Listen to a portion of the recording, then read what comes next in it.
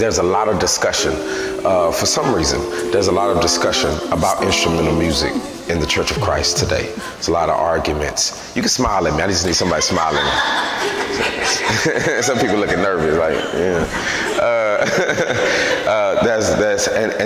There's a lot of people who've been hurt by it. There's a lot of families that have split over it. People who used to worship at it, but they don't worship there anymore because of the things have been said on a personal level all about this particular subject. So if you've been in North Colony any amount of time, you would know that I don't really talk about instrumental music. I don't really preach on it. And so on tonight, not only will we talk about it, but hopefully and prayerfully at the end, I'll tell you why I don't spend a lot of time on instrumental music. So just think about, if you go to a club, there's what? There's music. You go to concerts, there's music. You got family gatherings, and you go to parties, and that's what you did.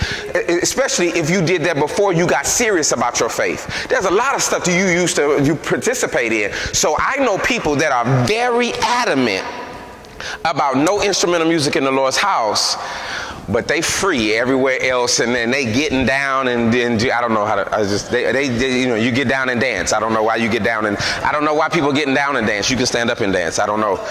Some people struggle with nostalgia. You have a flashback, but you're a Christian now, so you're trying to find out how to have, but you don't know how to have Christian fun.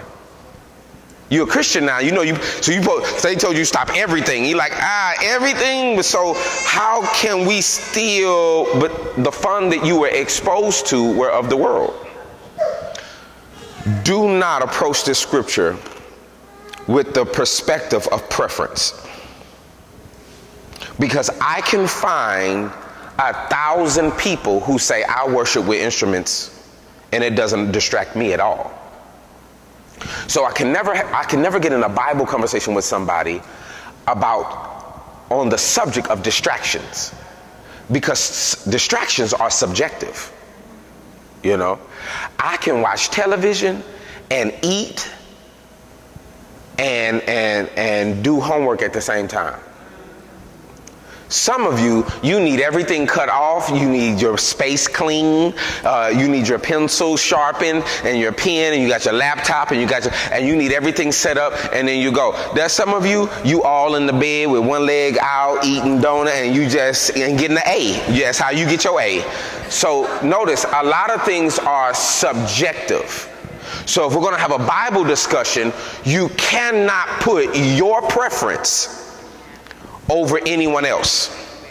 They were excited about what God had did for his people. Miriam grabbed the timbrel, told the sisters, come on, led them out, and with the timbrel just started dancing and praising God. The context of this scripture is that you have Hebrew slaves who have spent their whole life in slavery. They don't know God. You know why I know they don't know God? Because just a few chapters later, thousands of them die in the wilderness because they do idol worship. So here's what we don't want to do. We don't want to take examples from this group. Because this whole group that went out and dancing and Miriam leader, they all died. God got frustrated because they did not know how to worship him. Be careful who you take your examples from, right? But this is one of your first scriptures that you ever read of instruments and praise dancing. But here's also taking perspective. There is no temple at this time. The law has not even fully been installed. They know nothing really of the laws of God. They spent all of their lives worshiping idols in an Egyptian country, in an African country, worshiping idols, worshiping the way non-believers or barbarians worship. So their dances look like African dances, because where they've been slaves? In Africa. I have to say Africa because some people don't know that Egypt is in Africa. So some people didn't realize that. Is instruments in the Bible? I want to say yes. Instruments is in the Bible. So if you take the time to start studying like we're doing, if we had enough time, let's just go through the scriptures. You're going to find instruments in the Bible. You're going to find dancing. You're going to find all of these things. There's nothing sinful about instruments. I want to make that very clear. There's nothing sinful about dancing. Some type. Some of them. Some of them. All dancing is not sin. Some of it is. Some of it is outlawed in heaven and earth. But not all. But not all dancing is sin. So I don't want to demonize instruments. There's nothing intrinsically wrong with a flute. It wasn't made by Satan, right? But the reason I'm going to the scripture is because you don't take examples of how to operate in a Christian church from newly freed slaves who don't know God. And the reason why they're doing what they're doing is that because they're just celebrating on a natural day. They know nothing about the Lord's day. That is far from their mind. They're just happy that God stepped in and protected them. So you can imagine this is on a Thursday. They got excited. A lot of sisters got up, lined up, and just started dancing, shouting, and praising God. 21. And Miriam answered them, and she said, "Sing ye to the Lord, for he hath triumphantly, gloriously, the horse and his rider he hath thrown into the what?" Now, if your enemy on your back, and the Lord sweep in and throw them in the sea, I'll be dancing too. Didn't God do it?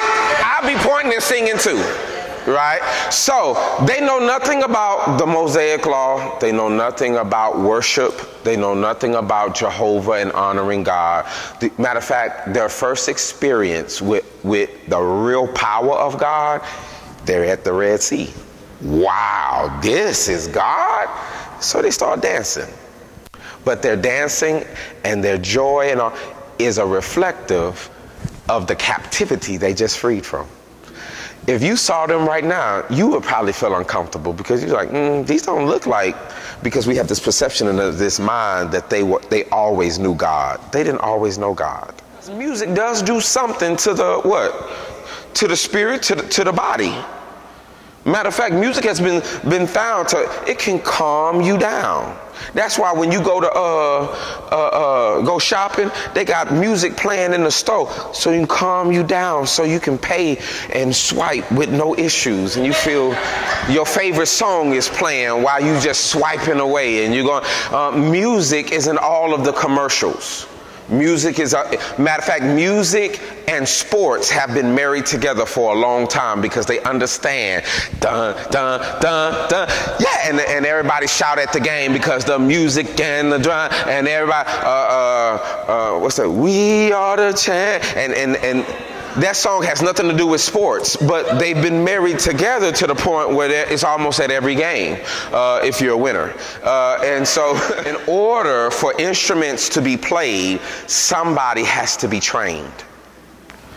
Everything we do in worship service, you have to participate. We say everybody pray, everybody sing. If you're a child of God, everybody take communion, everybody give. Everybody open your Bible.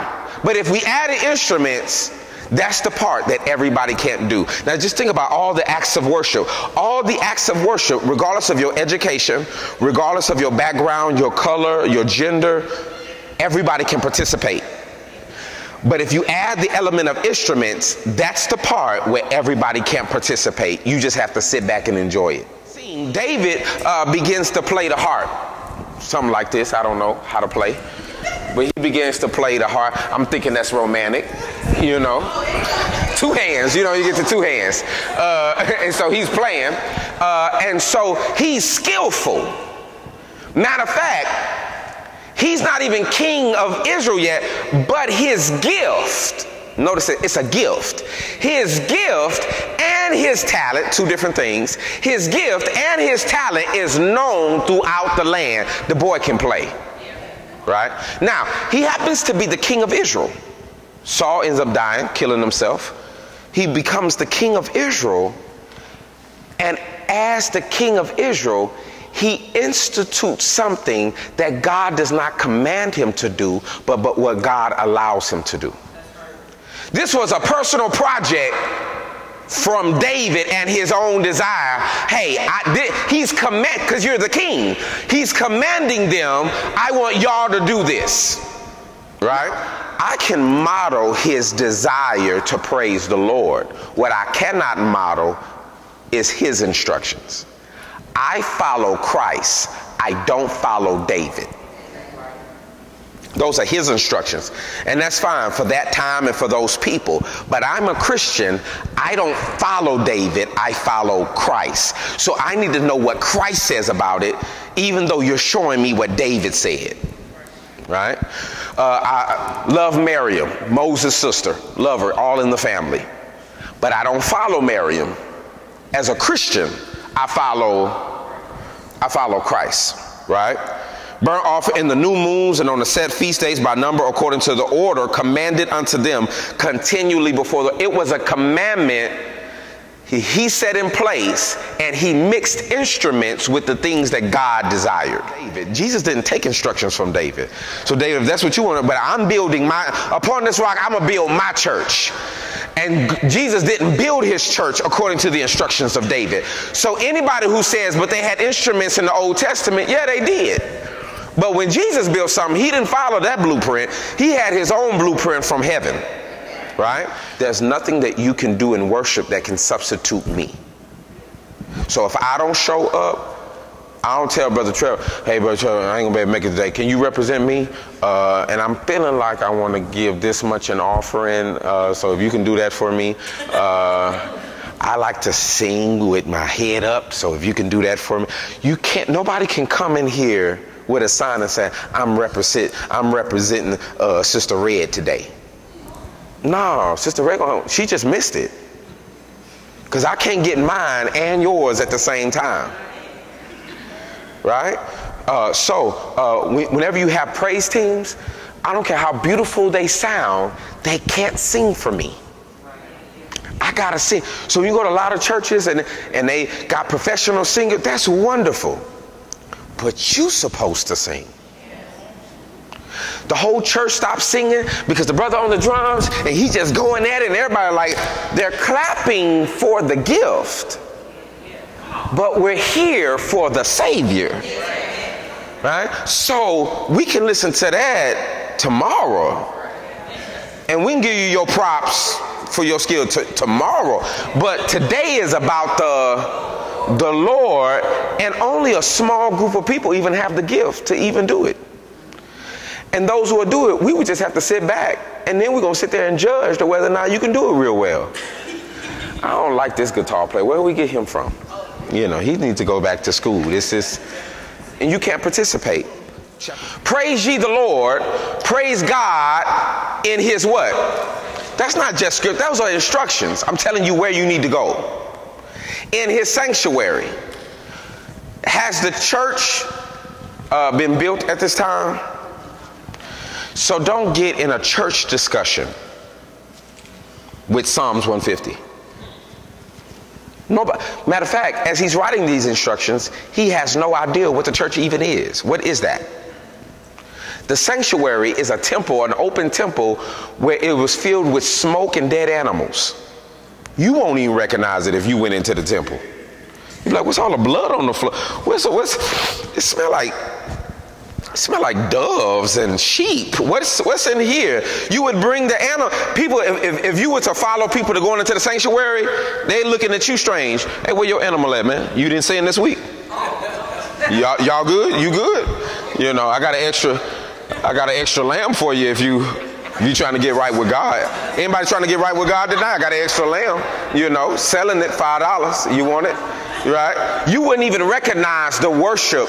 You wouldn't even recognize the worship then. So when we're trying to read scripture from the Old Testament and compare it to a spiritual place, because the church has not been made by hands. It's a spiritual place. You can't take something physical, because everything that David is talking about is physical. even for the point where he takes credit. These are my instruments. Right? So he says, praise God in the sanctuary, praise him in the firmament of his power, praise him with the sound of the trumpet, and praise him with the psaltery and the harp, praise him with the timbrel and dance, praise him with the string instruments and organs. These instructions. Let everything that hath breath praise the Lord, praise ye the Lord. Somebody will go to Psalms 150 and say, see, the Bible says, but you got to understand, he's talking about his passions. And that's another religion. What religion are you in? You're in Christianity. I don't point to another religion and get instructions for what I do in Christianity. You compare Christianity to Christianity. You don't compare Judaism to Christianity. It's two different religions. In your Bible, there are 66 books. Half the Bible, 39 books, but in your Bible, the little white paper that separate, half your Bible is made up of two different religions. And at the very beginning of the Bible, it's no religion. Noah, what did Noah know about the Ten Commandments? What is that? Right? So when they're singing and dancing in a no religion, Miriam, when she was dancing, she knew nothing about no law. She was just beginning a relationship with God. She was fresh. You know more about God now than when she did when she was dancing. So why would I take instructions in Christianity from a woman who didn't even really know God? Right? I hear some people say Ephesians chapter 5 verse 19 is not a worship scripture. That's not true. It is a worship scripture. It's not only a worship scripture, but it's also a scripture that pertains to your daily life. So Ephesians is a letter. Ephesians is a letter. The only way at this time that the church was going to hear this scripture is that the church would gather together and they would read the letter in front of the whole church. So this scripture is being read in a church setting. It's being read in a church setting. With that being said, speaking to your what? Now, he's talking to Christians. He ain't talking to unbelievers. So at what point do Christians speak to themselves? Speaking to yourselves, how do we speak to ourselves? Hymns and what?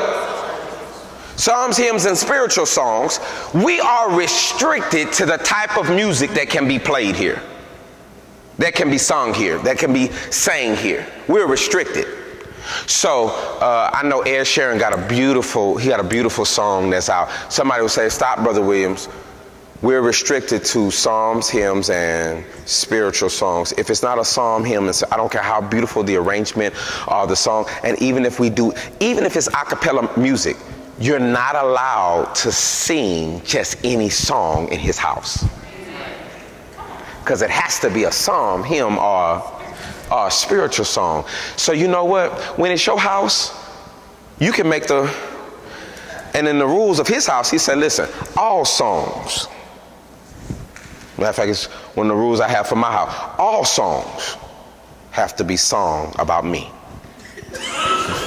When it's your house, you say, hey, listen, anytime you open your mouth and you gonna sing, it better be about me. Right? That's God. I'm just having to tell you in the scriptures. Right? Somebody came in our fellowship and they said, listen, we need to stop singing. I'm going to take them to Ephesians chapter 5 and verse 19. It says, no, we have scripture to support singing. Somebody said, what about instrumental music? Now that's another subject, and I wouldn't use a singing scripture to refute another subject. You don't use a singing scripture to correct somebody about communion. You go to a what? You go to a communion scripture. And then now let's talk about communion. Well, somebody says, Brother Williams, what scriptures do we use for instrumental music? So here's why I don't preach about it. Because there's no scripture. It's impossible to have a Bible study about instrumental music in the Church of Christ Because when Jesus built the church, he didn't think it was necessary enough to even bring up the subject. It's the shortest Bible study ever. So, I use this example. Is it okay to play basketball in worship? You know what you would tell me? It's a non-subject. Brother Williams, you got off subject. And I said, no, I didn't. Because talking about basketball in worship is the equivalent of talking about instruments in worship. Scripture doesn't talk about either one of them. So why are we having a dumb conversation? Matter of fact, if we were real students of the Word of God, if we opened up the scriptures and we studied it, we would never come to this subject. I almost want to apologize to you tonight that we're discussing something that the scriptures never talk about. So I don't want to take a whole lot of time. I don't want to take God studying time to discuss something that God never talked about in pertaining to his church in this religion. Now, if you want to talk about Judaism, and if you're in Judaism, then we can have an instrumental music conversation.